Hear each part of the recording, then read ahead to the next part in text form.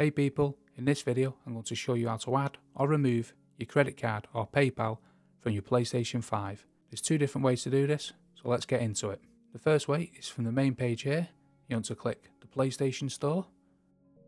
and from the PlayStation Store you want to come down and come across the top here to these little three dots, and then you want to click the X to open up this menu, and then on the top one you want to click Payment Methods,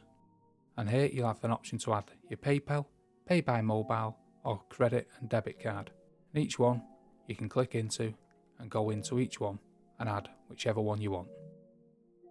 Also, from the three little dots you can redeem voucher codes, and the second way is to come up to the top here and click the settings,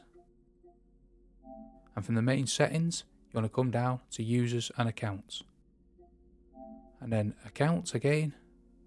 and then come down to payment and subscriptions, and then you want to click the payment methods here from the top.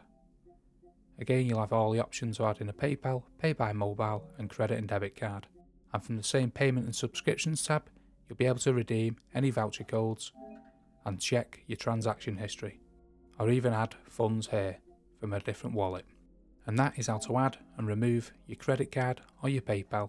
from your PlayStation 5. I hope that video was helpful, and if it was, please hit the like button below, consider subscribing, and thanks for watching.